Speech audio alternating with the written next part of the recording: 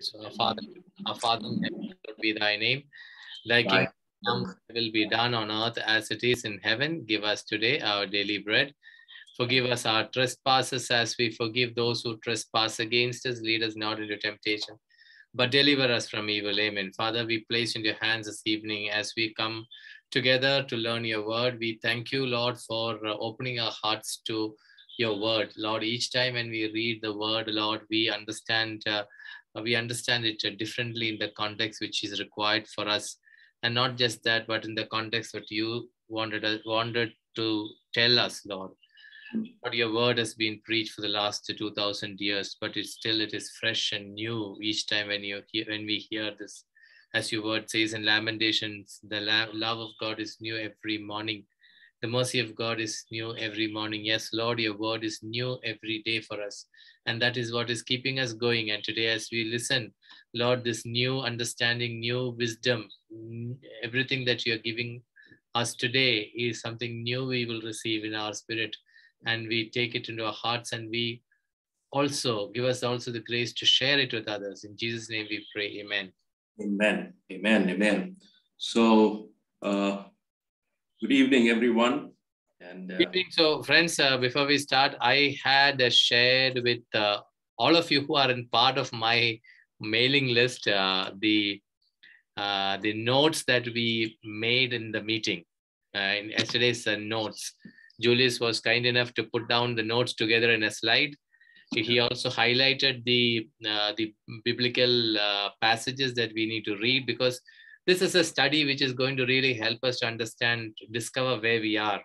And this will help us to come prepared. As I mentioned yesterday, this is something which we need to do a little bit of a homework where we can come prepared so that we will be able to understand it well. So in case if you are not a part of my mailing list, WhatsApp mailing list, please send me a message. 9686681391 is my number. I'm just putting it on the chat for all of you. You can just send me a message, and I will add you to the list so that I can communicate with you all various aspects of our Bible study. Right. So that's it from my side. Over to you, Julius. Yeah. Now, thank you, Jose. I will be sending out a summary for the day with a little bit of reading. If you could do, it will always help you. And I will always start with a little recap of the previous day. Yeah. Now, one of the things I think we will definitely do today is read Numbers chapter 13, not fully. Jose, would you help us in reading Numbers chapter 13, verse 1 to 7? Yeah. Okay. The Lord said to Moses, send men to spy out the land of Canaan, which I give to the people of Israel. For each tribe of their fathers shall you send a man, everyone a leader among them. So Moses sent them from the wilderness of Paran, according to the command of the Lord, all of them men who were heads of the people of Israel. And these were their names: from the tribe of Reuben, Shammua the son of Zakur; from the tribe of Simeon, Shaphat the son of Hori; from the tribe of Judah, Caleb the son of Jephunneh; from the tribe of Issachar, Igal the son of Joseph; from the tribe of Ephraim, Hoshea son of Nun. Okay, please move fast to from there. We will move to 17 onwards, verse 17 onwards. Moses then sent spy out the land of Canaan and said to them, go up to Negeb yonder and go up to the hill country and see what the land is, and whether the people dwell in it are strong or weak, whether they are few or many, and whether the land that they dwell is in good or bad, whether the cities that they dwell are in camps or strongholds, and whether the land is rich or poor, or whether there is wood in it or not. Be of good courage and bring some of the fruit of the land. Now the time was the season of the first ripe grapes. Please go ahead. Should I continue? Yes, please go ahead. You continue. Okay. So they went up to Negeb and came to Hebron. Ahiman, Seshai, and Talmai, the descendants of Anak, were there. And they came to the valley of Eshcol and cut down from there a branch with a single cluster of grapes, and they carried it on a pole between two of them.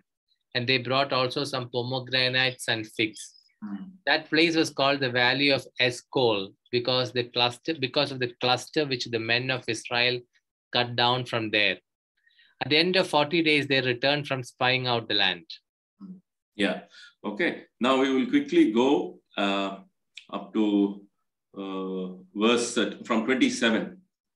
And they told him, we came to the land to which you sent us. It flows with milk and honey, and this is its fruit.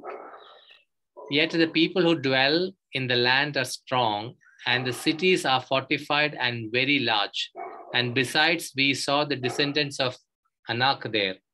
The Amalekites dwell in the land of Negeb, the Hittites, the Jebusites, and the Amorites dwell in the hill country, and the Canaanites dwell by the sea and along the Jordan. But Caleb quieted the people before Moses and said, let us go up at once and occupy it, for we are well able to overcome it. Then the men who had gone up with him said, we are not able to go up against the people, for they are stronger than we. So they brought to people Israel an evil report of the land, which they had spied out, saying, the land through which we have gone to spy it out is a land that devours its inhabitants, and all the people we saw in it are men of great stature. And the last verse. And there we saw Nephilim, and we seemed to ourselves like grasshoppers, and so we seemed to them. Okay. So this is the context we were discussing yesterday, that the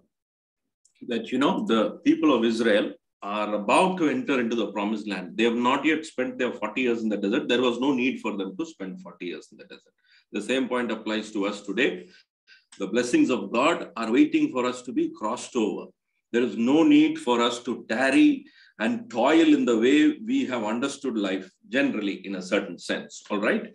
Yes. So we are looking at what can cause the delay in the goodness that God has kept for us. What can cause the delay? The delay is not a few thousand or a lakh or a few crore of rupees. The delay is the delay of a lifetime. And is that worth it? The question, Jose, for all of us, is it worth this kind of a delay? Can we kind of risk it like this? Right. Yeah. So we will quickly now. So we got the context. They're crossing over into the promised land. They've sent out the spies. Now, when Jose read in the beginning, God is calling out leaders from each tribe. Now, right. The reason leaders, now Jose is raising this happy families group. Not that Jose is the leader and these happy families are following. Jose is raising everyone up to be a leader. Please understand. Okay. How many of us will stand in that gap and fit into that shoes? By making a choice, that's all.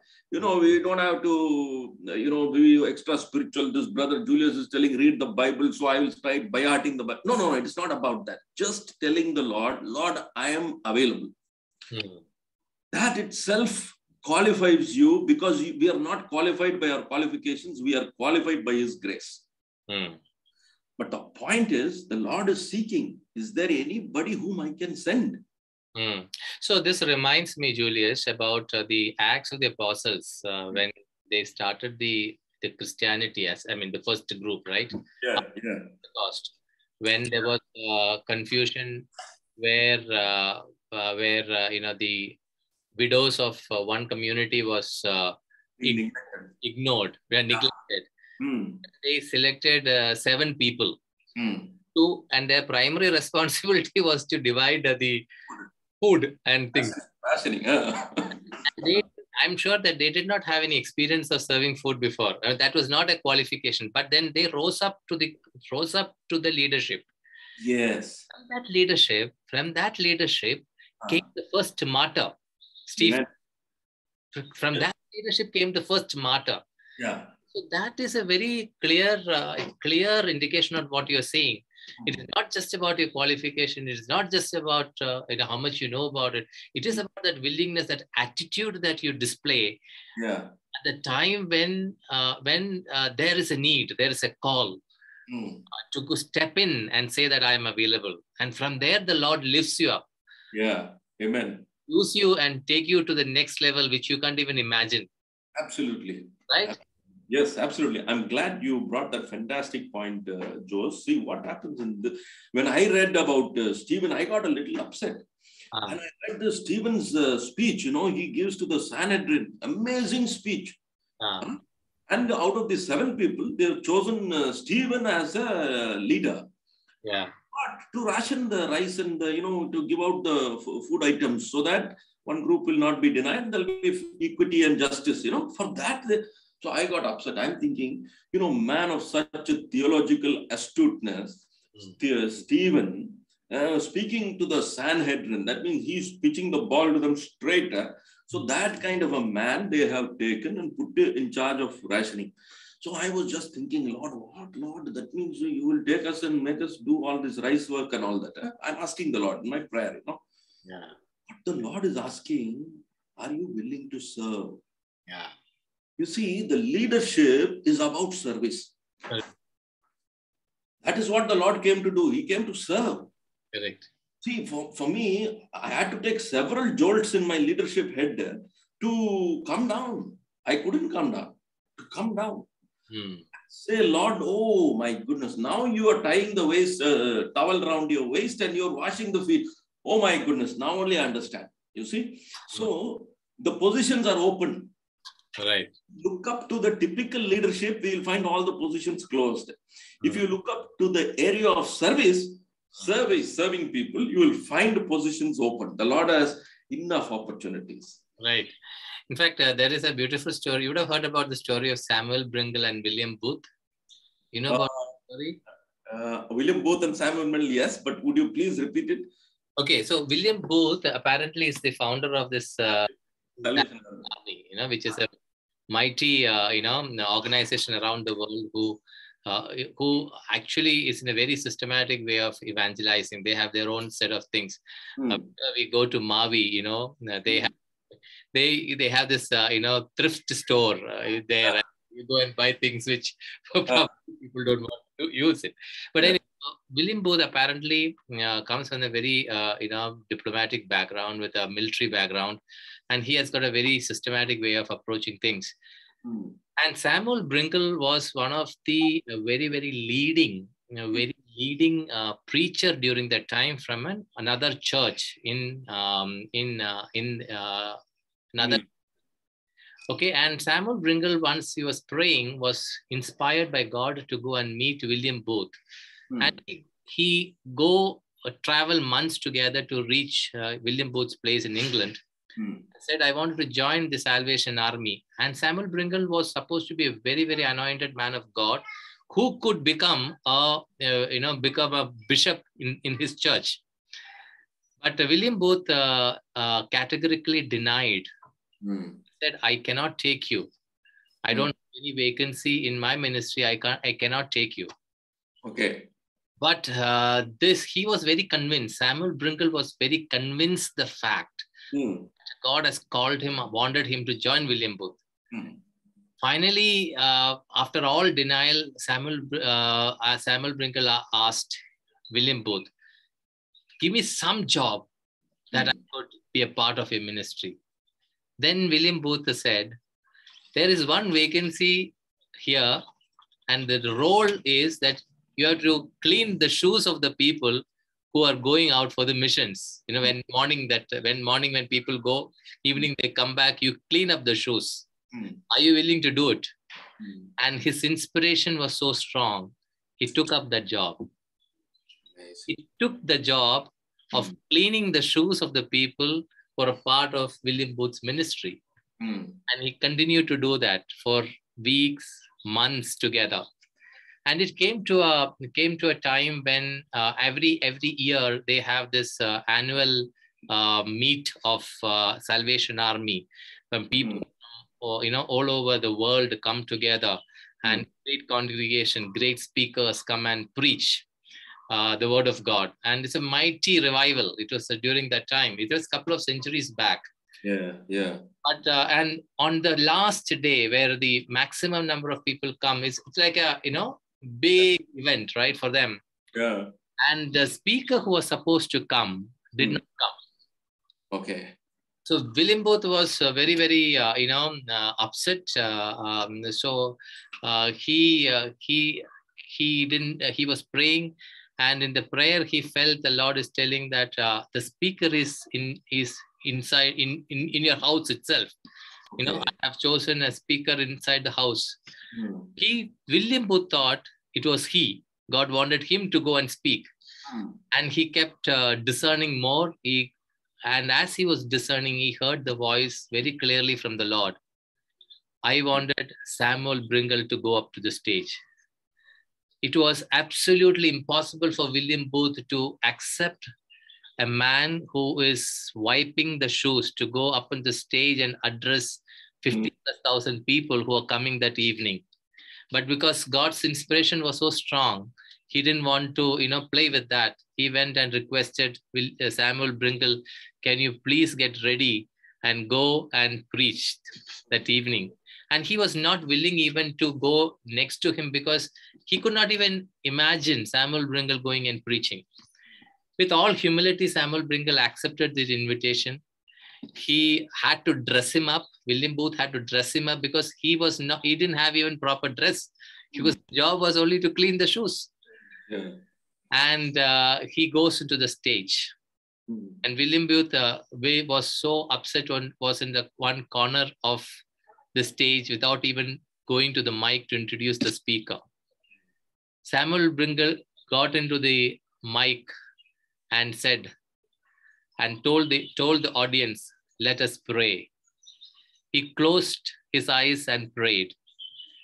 15 minutes later, when he opened his eyes, not a single person was sitting on the stage. The congregation was on the floor and weeping and crying for repentance. Hallelujah. Mercy of God, including Samuel Bringle, including William Booth. He crawled onto the stage and fell at the feet of Samuel Bringle and asked for mercy. So from this story, what I understand is that when God calls us, he might not call it the way we like to be called. He will call the way he feels more apt for you and me to be glorified in his right time, to share his glory to others. So this is a very beautiful story which is fresh in my mind, and I just wanted to share with all of you. Praise God. Thank you for that, Jose. That was, I will remember this because my neighbor out here, outside of our road, that side in Kunur, is the Salvation Army people. They're good friends. Okay. So they have a soup salvation. So they pick up people from the street, give them a nice wash, soap them. Then they give them soup, something to eat, and then they'll give them the gospel. The 3 S's, soap, soup, and salvation. That's an amazing formula that they follow with the poor people. And so I thank you for giving me this episode, William Bringle and William Booth and Samuel Bringle. I will remember that. So this is an amazing call that God gives. And as I was asking the Lord, see, rationing out the rice for this man, whatever, our first martyr, Stephen, but the Lord is telling he will resolve the conflicts happening at that point. You see, the position is humble, but the delivery is great. Right. Delivery is to resolve the conflict happening between the Greek Jews and the Orthodox Jews.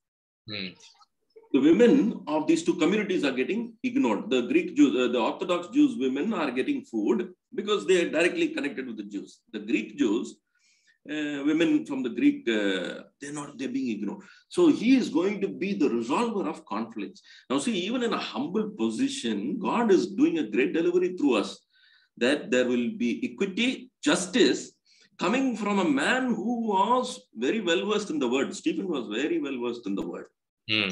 So you see, it's not that God will not put our talents to work. He'll put our talents to work, but the calling is very humble. The delivery is very great. So, we have to rise up to this calling, and that is the calling that is needed in the gospel today. And we will quickly go to the next point. What is it we stand to lose? We look at the chips that are, if we lose it, the chips will be down against us. And what is the risk we take? Numbers chapter 14, we are going. Okay. We'll go to Numbers chapter 14. Now, in Numbers chapter 14, we are going to jump a few verses. Okay. So, Numbers chapter 14, verses 1 to 4, you read. Yeah. Then all the congregation raised a loud cry, and the people wept that night. All the people of Israel murmured against Moses and Aaron. The congregation said to them, would that we had died in the land of Egypt, or would that we had died in this wilderness? Why does the Lord bring us into this land to fall by the sword? Or why our wives and our little ones will become a prey? Would it not be better for us to go back to Egypt? And they said to one another, let us choose a captain and go back to Egypt. Yeah, this is up to verse 4. Okay. Now, the Lord wants to destroy these people because they want to go back to Egypt. Okay, we are going to understand the importance of Egypt. Okay, why this Egypt has such a hold on these people. Now, translated to our context today, there is something that is holding us in our lives so powerfully. Every time we face fear, or every time we face a challenge, or every time we face failure, we want to go back. That attitude is there in us. That kind of an attitude has to be done away with once and for all. We have to be delivered from it. Now, I'm not talking about deliverance ministry, though there will be deliverance happening at every level. Okay, we're coming to that quickly. But before that, let's complete our scriptural reading for today. Okay, now we're going to verse 26, Numbers chapter 14, verse 26 onwards. Please read, brother. And the Lord said to Moses and to Aaron, how long shall this wicked congregation murmur against me? I have heard the murmurings of the people of Israel, which they murmur against me. Say to them, as I live, says the Lord, what you have said in my hearing, I will do to you. Your dead bodies shall fall in this wilderness, and of all your number, upward from 20 years old and upward, and who have murmured against me. Not one shall come into the land where I swore that I would make you dwell, except Caleb, son of Jephunneh, and Joshua, the son of Nun. But your little ones who would become a prey, I will bring in, and they shall know the land which you have despised. But as for you, your dead bodies shall fall in this wilderness. Yeah. Please continue up to verse 34. And your children shall be shepherds in the wilderness 40 years, and shall suffer for your faithlessness, until the last of your dead bodies lies in the wilderness. According to the number of the days in which you spied out the land, 40 days for every day a year. You shall bear your iniquity 40 years, and you shall know my displeasure. Amen. So now we are establishing what we discussed yesterday through scripture, that for every day they spend in the promised land, God is telling, whatever I heard you people murmur against me, all the negativity you people murmured, whatever you mouthed, negativity, fear, that I'm going to do to you, he says. We ought to be very careful with our words, whether we're speaking it to others, speaking to ourselves, or to the Lord. That is why when we want to do a negative evaluation about ourselves, the Lord has to be present. He is the only one who can bring good out of evil. See, the year is coming to an end. Okay, we are in the December. One of these days, towards the end of the year, after Christmas, I will be sitting down with my yearbook with the Lord and saying, these are the days in which, I have failed you, Lord. It's going to be a negative evaluation. I'll be joyful for the things that I received from the Lord. But there are times of failure. There are times of lapses. There are times of not seeking the Lord on certain things. Okay, and learning from that. And so one of the things we need to do is, when we are speaking to the Lord, We speak just as we know it is. There's no need to polish the verses like, Lord, I sinned, I committed adultery, that advertisement I was, you just speak it like that. Okay, I'm remembering one incident that happened to me. Now, I was going to preach in St. Anthony's Friary, okay? And I have to travel from Cooktown, where I used to live, and I have to take that straight road from Tom's Bakery and come to St. Anthony's Friary. Now, on the way, there are so many traffic junctions. Now, in one traffic junction near the cemetery, there were, I was in my car driving. Next to me was my wife. Behind me are my two children, okay? My daughter and my son. We are in the traffic junction. There are two huge billboards, right and on my left. Two huge billboards having an advertisement for lingerie. Both have released new brands and they are competing with each other. Huge billboards. You cannot look anywhere else. Even if you want to look at the traffic light, you are going to look at them. See, that's the attack on your senses. Right. Okay. Now, I'm thinking, Lord, where to look now? It is like a 115-second signal. You're going to sit. I'm looking at my wife. She's looking away. I'm looking at my children. They are looking away. That means we are embarrassed. We can't look straight, you see. That is the situation of the day. We can't look straight. And now I'm thinking, Lord, I am going to be preaching. I must honestly admit to you, these images will be playing in my mind. And I got another 10 minutes to reach from that cemetery to the friary, another 10-15 minutes. Lord, what is going to be the state of my mind? I'm asking the Lord that. And once the traffic cleared, I started to clear that and I started to leave. And I'm asking the Lord, cleanse my mind. Some Buddhism story and all came in my mind. Those philosophical stories we remember. You don't carry these things in your mind. You are the one who carrying, the things are carrying you. All that kind of philosophy. But nothing is producing any result. By the time I reached Forum Mall, I said, Lord, let's be clear on this. By the time you put me on that pulpit, I need to be cleansed. How are you going to clean my mind?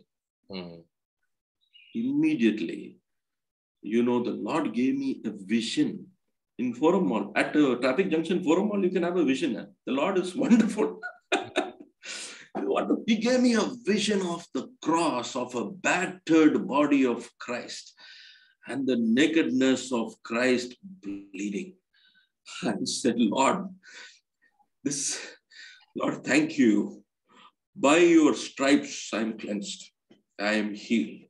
What is happening in those two hoardings is the attack on your spirit. It's an attack on your imagination. At an unprecedented time. And now the Lord gives you the vision of his son on the cross.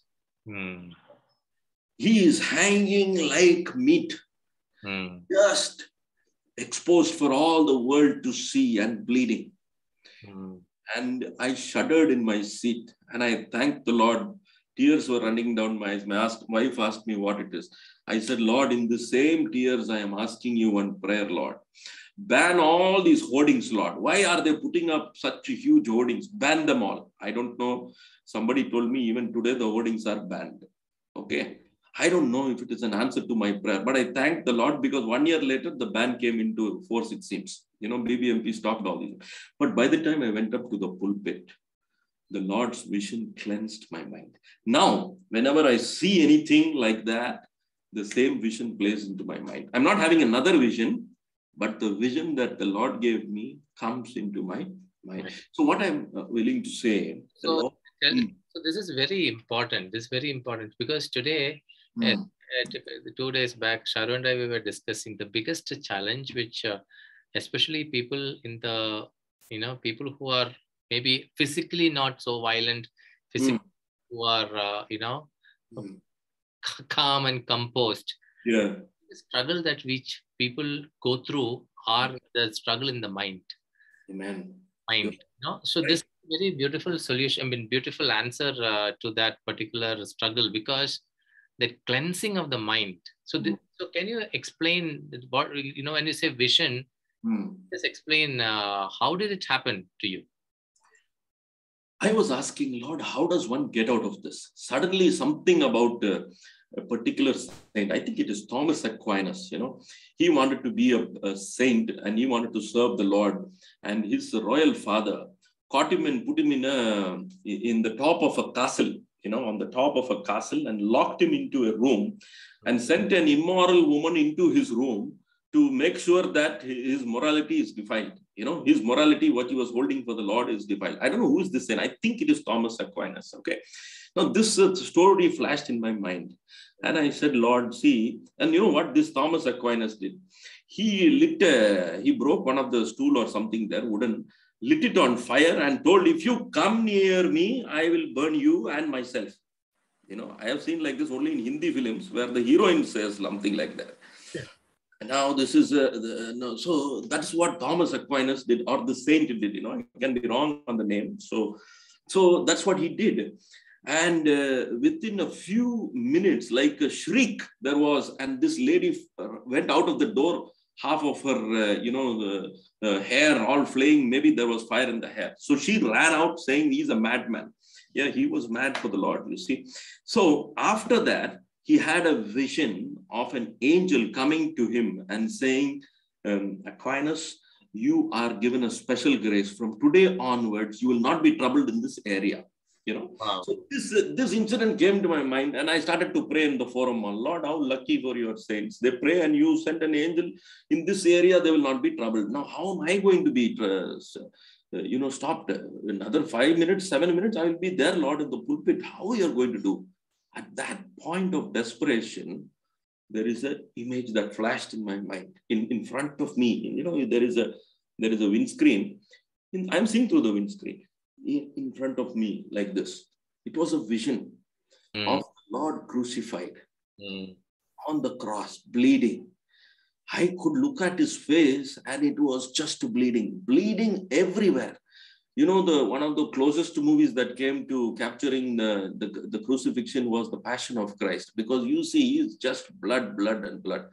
And once I saw that, and the Lord said, I am naked on the cross. And I said, my Lord, you are ashamed for all the world to see. Today we have no shame for our own morality, but that I will not worry in future, Lord. I'm going to carry this in my mind. So that image was replaced by this vision. And not that day, even today, whenever I'm challenged, we are watching television, we are going out, some advertisement, something or the other, some bus comes in front of you. I discuss all these topics with my wife, most of the time she's there with me. Suddenly one huge bus will go in front of you with one heroine smiling from the back, one big sticker. So I'm wondering why these people put the sticker. And I didn't have any answer. I asked my wife, you think why these people put such a big sticker? No answer. And I'm pondering many times. Every time a bus overtakes, I ask her this question. Whoever is there next to me, ask the question. Sometimes priests have been next to me. I ask them the question. Sometimes my friends, I asked. Nobody answered. One day my wife said, see, whenever that bus overtakes you, you are going slow. Then I got the answer. Maybe she was hinting correctly only. I got the answer. That means what happens? We are enamored by that beautiful face or something. And then we continue slow down, because we allow the bus to drive. So he keeps ahead of us, So maybe that is a gimmick or a trick or something like that. People will not overtake the bus, but it engages our mind. See, calm waters run deep. The people who are calm can also be going through these challenges. Okay. Yeah, that's what This is this is a struggle which is very common in a lot of people, and they can get really go haywire in terms of their thought process, and can create a lot of turmoil in the families, in the life. Yes, absolutely. Anyway, so good that you shared this. Okay, let's continue. Yeah. So we stand to lose 1 year of our lives if we don't understand the concept of the Egypt, desert, and the promised land. Now, I'm asking just an open question to all of us. If we have been that Israelite generation who walked through the Red Sea, saw 10 plagues in Egypt, walked through the Red Sea, just before leaving Egypt, our neighbors are giving us all the silver and gold jewelry and telling, please leave, wish well for us, and, we are carrying gold and silver and, the plunder like that. And we are going towards the Red Sea. As we are looking back, we see the pillar of fire. We see a pillar of fire protecting us. We have not seen such awesome things. We see all of this. We cross into the desert. And then now we grumble. Now, I want to go back. Let us find a different leader. This Moses will give us trouble. Let us find. I mean, can you believe it? We are such people. What do you think? What do you think plays up in our mind like that when we want to go back? And God is telling, I have sworn with an uplifted arm to give you the promised land. God has sworn. I don't have to keep my word. He is going to keep his word. All I have to do is follow him according to his word. So he said, land of milk and honey. Yes, the land is flowing with milk and honey, rich produce, prosperous, green, fertile, protected land. Yes. What is the catch? The catch is somebody else is in possession. And they look stronger than we are. I'm not saying they are stronger. They look stronger than we are. Going by the description that they read, they said these fellows are Nephilim, these fellows are giants, and we look like grasshopper in their own eyes. Okay. Now we are coming to what is Egypt. When God took a family of 70 plus people, Jacob and his 12 sons and his descendants, Joseph already went to Egypt and he has become prime minister and he is living in Egypt. And he is saving the world from a famine. Jacob and his family, who missed Joseph, they are also going into Egypt because Egypt is the only place where food can be found. Correct. They're going there. So we know the story. Having gone there, they meet up with Joseph. The family is reunited. There is peace among the brothers and all of that. We know that story. Now, Joseph negotiates with Pharaoh. Doesn't have to negotiate much, but he's putting it forward in a very clever way. And seeing to it that his people are blessed by getting the land of Goshen, which is very fertile, where they can grow their livestock and all of that. Right? We know up to that. Okay. So there are a group of 74 people. A family, basically a family from Canaan came to Egypt and lived there. In 430 plus years, that is the beginning of the book of Exodus, it says in 430 plus years, these Israelites have become a numerous people. What is so special about Israel? What do you think is special? Let's open it out for a discussion. What is special about? Only then we'll understand our speciality. Correct. What do you think? Yeah, anybody can contribute. Anybody. It's not a chat show between Joe and... Yeah. God was with them? God was with Israel. But why did he choose Israel? Why not choose the Arameans or the others? People? Because of their obedience. They were Joseph's obedience, rather, I would say. Or because of the covenant he had with the Abraham and Jacob. Okay. They were the smallest nation. They were the smallest nation. Yes. Yes. They were the smallest among nations at that time. They were still a family, 74 people. He took and put them into Egypt. Okay. Now, what God is doing, unseen to our eyes. Oh, so they were the smallest. I didn't think that way. They were the smallest of all these nations that were living there, no? Because they started as a family of 74 people. By the time all these 7 tribes are living. You know, the Girgashites, the Canaanites, the Amorites, the Jebusites. These are all huge tribes living. These are 12 tribes. Israel people are 12 tribes. But when they started, there were only 74 people. One family came and settled in Egypt. Now, across 430 years, God has quietly accomplished something right under their nose, which they themselves have not seen. They have become a numerous people. Okay? They have become a numerous people. Point number one. Point number two, they don't have their freedom yet. They are living under an Egyptian king. Right? They're living under an Egyptian king. Now, what we have to understand, as long as Joseph was there, he was fending for the family. Right. After Joseph died, some pharaohs remembered what Joseph did, and some kind of diplomatic extension was given to these boys. Extension of visa, extension of stay, permanent residence, all these kind of things were given. But they are not citizens of that land. But they are multiplying. So today, Christians are numerous in number. We are spread across almost every nation in the world. We are not the majority. You see, we are not the majority. But God is willing to work through us. What is happening suddenly in the book of Exodus, as Exodus, from Genesis to Exodus, there is a jump. In this jump of 430 years of history is hidden. It's not there. Now, book of Exodus starts by saying, then there came a Pharaoh who did not remember the good things that Joseph did.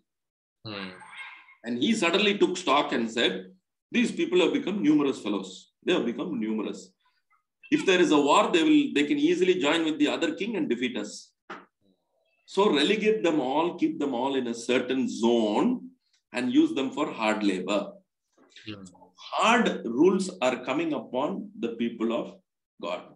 Are hard rules coming upon us today? It is for us to think. Next, these people are put into hard labor, and everything is made tight, more and more tight for these people. No straw. Go and find your own straw, make the equal number of bricks. All that, is part of the 10 Commandments story. We know that. What these people do, they start to cry out to their God. See, whenever we are Christians praying, we always bow our head. If you look at the Jew, whenever he has to pray, he lifts up his head. See, it's a natural instinct. It is an instinct of relationship. You look up to somebody who is there. Now, we bow down as a sign of respect, or we bow down as a sign of our piety, or as our standing before God. He is mighty. I don't dare to look up at his face. Whatever. There is one priest, there is a priest, Father Trevor. Whenever he carries the Blessed Sacrament and comes to bless, he tells everybody, don't bow down, look up to your Lord. These are the kind of transformations that we need in our rituals also. Looking up does a whole world of difference to us. Looking up to God, our verbiage changes, our words in our mouth changes.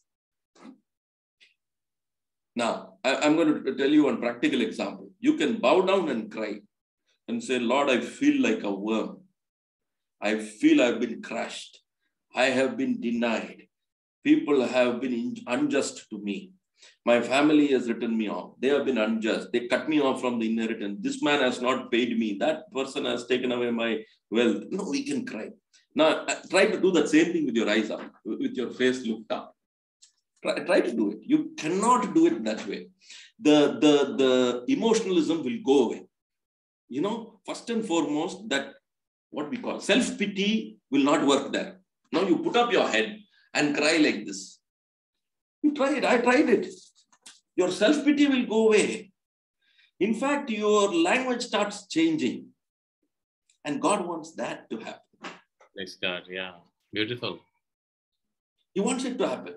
So I'm not saying we should all pray like the Jews, but next time when you pray, lift up your hands, lift up your face to the Lord and say, Lord, I have gone through a lot. My next verb is, what are you going to do about it? It automatically gets into a conversation. But you go like this. I'm not belittling people or anything. I'm just asking you to try as an experiment. And if it becomes a lifestyle, so much better for us. You always lift up your countenance to the Lord. What was special about Egypt? Egypt became an authority in the life of the Israelites. Just 1 second. 1 second. Yeah. You wanted to ask any questions in this context? Yes, actually, brother, I wanted to know what was the reason why they had to get into that slavery. What from their part, like as a nation, what was that made them to stoop down or fall down from recognized people to that slavery point?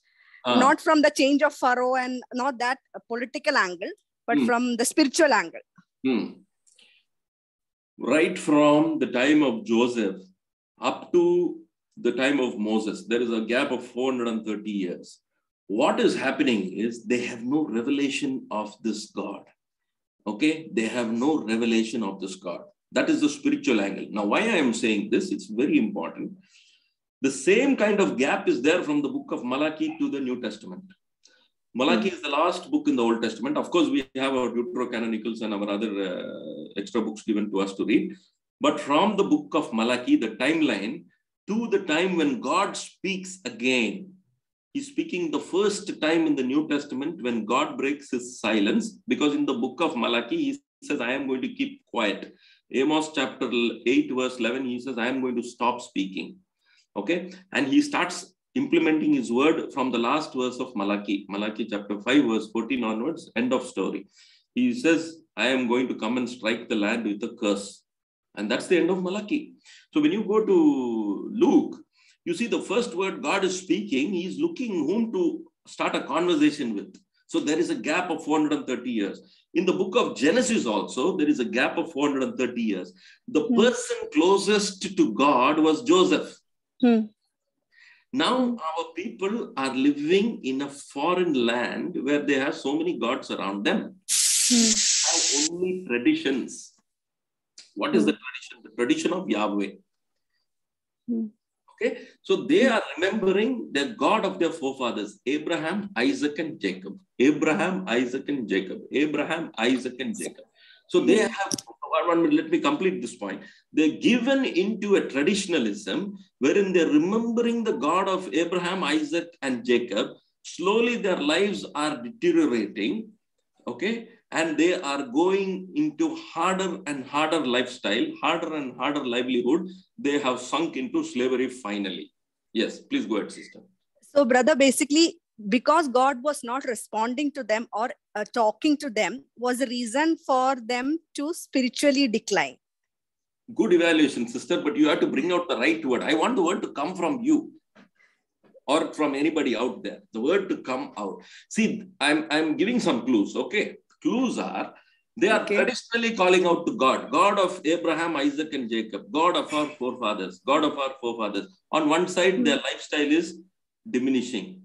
Their numbers are increasing. Suppression and oppression is increasing.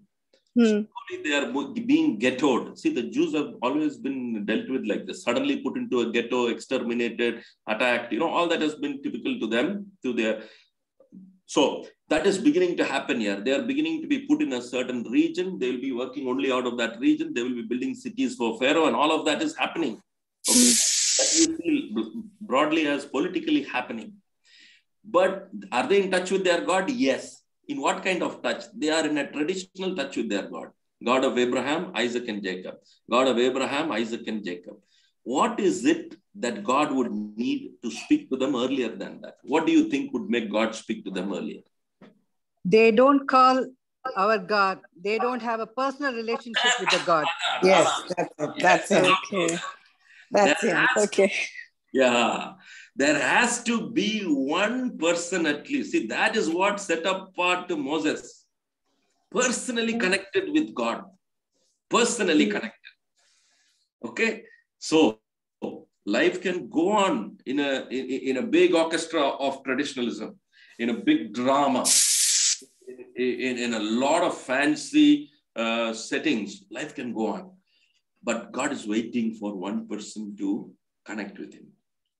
So this boils down to our lives also. Unless we are in personally touch with God, we are also deteriorating like the Israel generation into some kind of slavery or bondages. Though we are into the ritual or going to church or doing everything as per we are supposed to do. We may not be be a Christian. exhilarating, sister. We may have been stable. That is also Okay. not. See, when Okay. somebody writes a book, good is the enemy of the best. When somebody writes a book, we all buy the book and, oh, wow. But in real life, this is what is happening. We all want to stabilize at some place. You know, let me tell you, when everything is working, I don't pray really too hard. Okay? Correct. When everything is going my way, I don't really pray too hard. My morning sessions with the Lord reduce. Okay. Then what happens? Suddenly Boxing Day is coming, you know, or there is some challenges coming. Then it becomes 5:30 in the morning. You see, 5:30 in the morning. It's up on time. Whether the alarm goes or not, I am waking up at 5:30 in the morning. And nowadays I see a tendency, I wake up at 4:30 also in the morning. I am saying, Lord, you really got hold of me. Huh? So what I'm saying is not about deterioration alone, sister. Even the so-called, you know, we all settle down to a life. We all settle down. Hey, okay. See, this is enough, bro. Don't make us holy Joes. You know, that kind of talk. Not about that. Who would not want to grow your intimacy with God, you say, especially when He is growing it?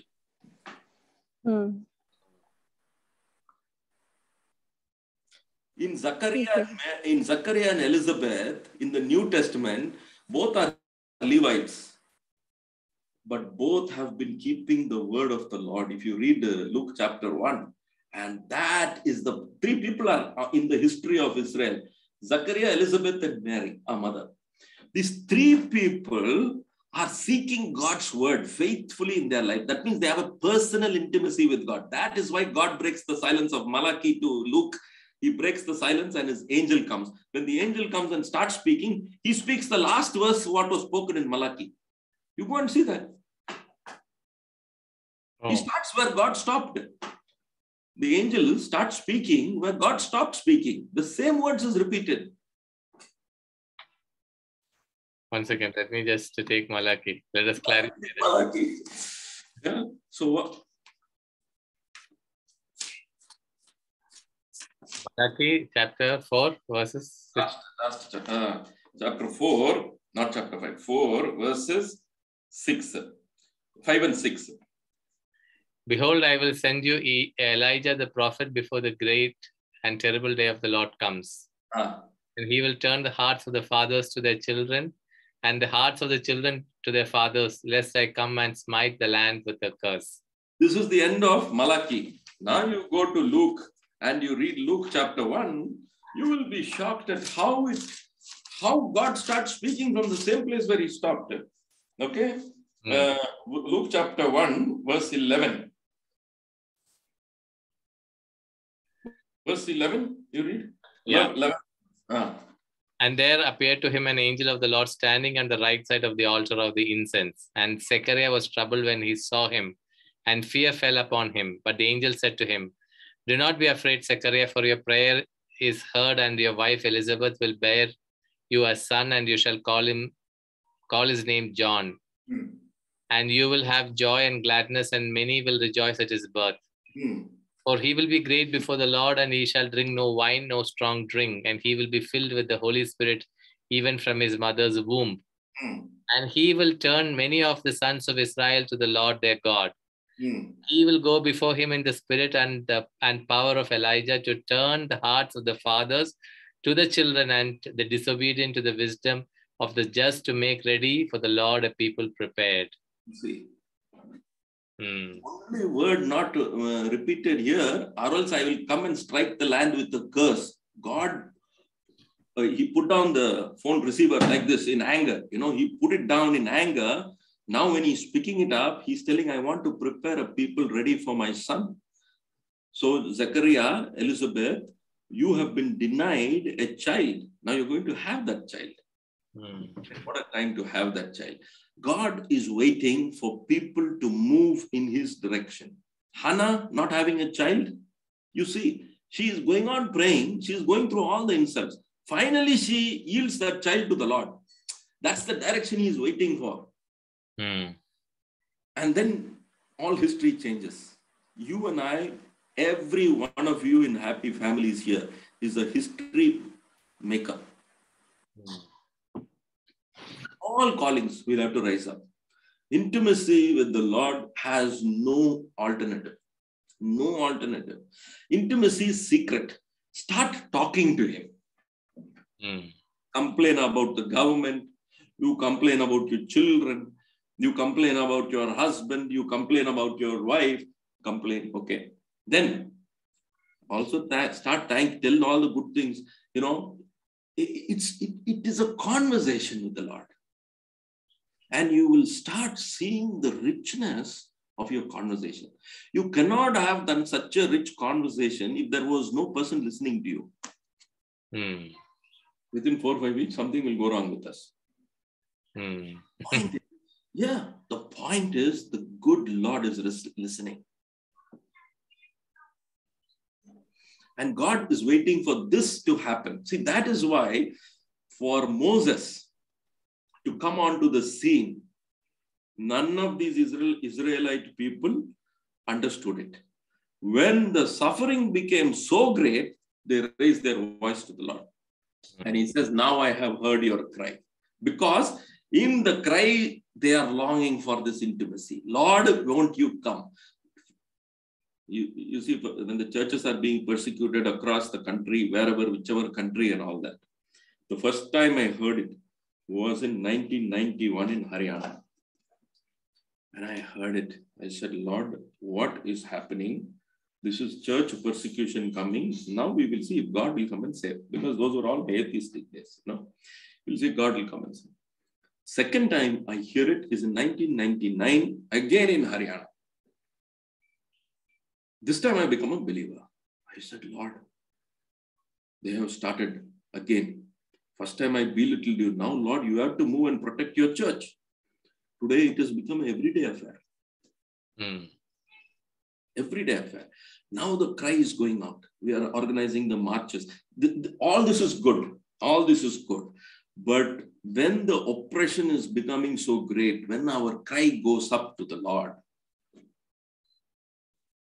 there will come a cry in each of our hearts when we will stop thinking about myself, my family, my car, my house. Those thoughts will go away.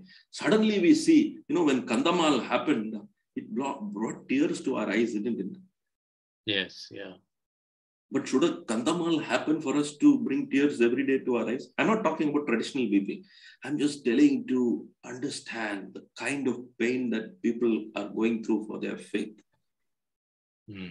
Just to stand before the Lord and say, Lord, when will you say enough, Lord? You start that conversation, your words will start flowing. Start with that conversation looking up to the Lord. Your words will start flowing. And when your words flow, you will connect easily to the Lord because it's a heart. Your heart has opened. When your heart opens, He is waiting to receive you. You shall find me when you shall seek me with all your heart. Yeah. 29:13. Yeah. So our whole discussion from yesterday is, does life have a plan? Yes, there is a plan. Now, sister took that verse away from me yesterday, 29. The plan is with Him. How will you and I unravel it? Can we live in two ways? In totally blind faith. I won't say blind faith. I will say convicted faith. Lord, you have the plan. I am not worrying. Every day I will start my day. I will go about doing my own routine. You tell me if I'm doing something wrong. You intervene. That is also beautiful. That's a good starter block. I started off like that. And then I start saying, Lord, sometimes you make me do things again and again. So why not I talk to you before we start? So it saves me a little time. So, this kind of a conversation. I'll tell you, there is humor in the conversation, Jose. Sisters, brothers, my friends, you should try. There is humor in the conversation. There is seriousness. There is pathos. He is so real and He wants to hear what you have to say. Okay? And after speaking, sit in silence. Sit in silence. Just asking, Lord, now I want to hear from you. If He hasn't spoken anything and it's getting late for your office, get up and say, Lord, it's time for my office, but I'm listening. I'm starting the car, Lord, but I'm listening. Lord, there's a bad traffic thing up there and I'm late for work. But by the way, you haven't really got back to me, Lord. I'm listening. I'm waiting for you. You know, that very word confessing, I'm waiting for you, Lord. I want to hear from you, will stir his heart. Mm. Try it. Praise God. Yeah. Okay. So about Israel. Israel was one of the reasons, sister, you touched it, because the smallest of all the nations. Okay. Now, I want to just leave the blueprint with you. Tomorrow we are coming back to Egypt. God wants to give everybody absolute freedom, which he has given in creation. All the nations have absolute freedom. You know, this Israel nation, according to me, is a bad luck. Poor boys. You know, God chose them. If you watch this movie, Fiddler on the Roof, you know, there's so much of atrocities being committed against these poor Jews. You know, Topol, the guy who's there, he looks up and he says, Lord, why don't you choose somebody else for some time, you know? Why are you always choosing us? So what I'm trying to say, God chose Israel. It is not to go against them. He wants to take one nation, give them his laws and say, listen, if this nation keeps its laws, this is the goodness that I'm going to bring about to this nation. So the other nations will look at Israel being blessed and Israel being protected, Israel being honored, Israel being rewarded, Israel being given joy, peace, happiness. And then they will gravitate towards the Lord saying, we also want to follow you of our own free will. That is the whole idea. Mm. But God does not want to entice the other nations by blindly blessing Israel. Whatever you do, as long as you're worshiping me, you will have it going right for you. No, that is not the point. God is telling, I want to give a law to Israel. And when they struggle and fail in this law, I'm not going to punish them. I want them to come back to me. But these people never came back. Mm. See, today we are not called to keep the Bible perfectly. You know, I used to go to the Lord and say, Lord, what a book you have written and given, Lord. I can't keep 2 lines of this book for 2 minutes. I can't keep what? So what kind of hell you are preparing for me? You know, this kind of conversation I used to have with the Lord. But I understood it is not that. He says, I'm not expecting you to keep the word perfectly. I'm expecting you to come back to me every time you fall. That's all I want. Amen. Amen. In fact, that is why yesterday I think I shared with you, Padre Pio had gone for confession. There were times when he had confessed 12 times a day of coming, getting back to the Lord. Yeah. Padre Pio 12 times a day. Padre Pio, oh my goodness. Imagine coming back, just imagine each time his attitude of coming back to the Lord. Yeah. Amen. Yeah. Amen. So this is the reason Israel was chosen. But what is it in Egypt? Okay. Are we hitting out on time? 8:38? Yeah. I think we should probably extend till some more time from tomorrow onwards, I think, because it's very interesting. It's very deep, interesting. Let us leave open for questions if there are any. Yeah. Anybody has got any questions on what we have discussed so far?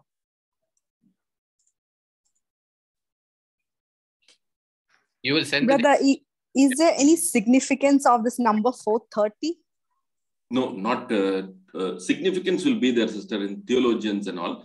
See, what I will suggest at this point, to the extent application is important to us to develop a relationship with God, we will touch those points. Now, the significance is there in the number 40. Okay. There is significance. Okay. What is the significance? The final significance is that Jesus has redeemed our every 40. Our first 40, our second 40, and our third 40. The question is, do we want to run all 3 40s? That is our first question. So we will give into colloquialism, we will give into traditionalism, and we'll say, who will live so long, brother? Now, that word he has heard, and he can say, according to your word, I will do to you. He can say, no? That's what we read. Okay. So we have to do so much of transformation in our own mind. To the extent we need correction, we will look into these numbers, sister. There would be some significance, 430 plus years. Same 430 plus years is the gap in the New Testament also. Now, it won't be exactly day, month gap. It's a typical gap. Okay. And the first gap is caused by a famine. Because famine was there in the world, they came down to Egypt and Joseph provided for them in the famine. Again, in Malachi to Luke, it is caused by a famine of God's word. He talks in Amos 8:11. He says, a famine of my word. I will stop speaking. Your young men and women will go from coast to coast, not restaurant coast to coast. They will go from this shore to that shore, wanting to hear new words from the Lord. They will not find it. And they will grow faint, he says. So it is the second famine, was the famine of God's word. But God settled that famine by sending the word in flesh, Jesus himself. Praise God. Yeah, so these are some things that are there. For our application, please understand that this God, he can demonstrate anger, he can speak angry words, but his heart is a heart of love. Amen. Joseph Venus, you wanted to ask something? Joseph. Please, brother. Joseph Venus? Yes, brother, it was answered. Okay, great. Same 430 years I want to ask. It is answered. Thank you, brother. Okay. Any other questions so far? Okay, so you will send me the notes today? I will send it. Every day I will send one summary so that at the end of 10 days, we're not loosey-goosey anywhere. You know, we're keeping these 10 slides with us and it will help us. Okay, great. Yeah. Okay, so we will close it now for the evening. So we will, tomorrow, remember, friends, if you all can join at 4:37, it would be great because tomorrow is a day, special day for the church, for happy families. So the day of Immaculate Conception, we also completes 1 year of our, coming together. So we will thank the Lord. It's a celebration, but we wanted to, be united and thank the Lord for the mercy that He's been showering, graces that He's been showering in our lives. So we will close it with a prayer, brother. Can you please? Brother, 1 second. In other words, Happy Family was conceived. No. Happy Families was conceived 10 years ago, 11 years ago. This particular... eighth day, it started beginning of construction that time.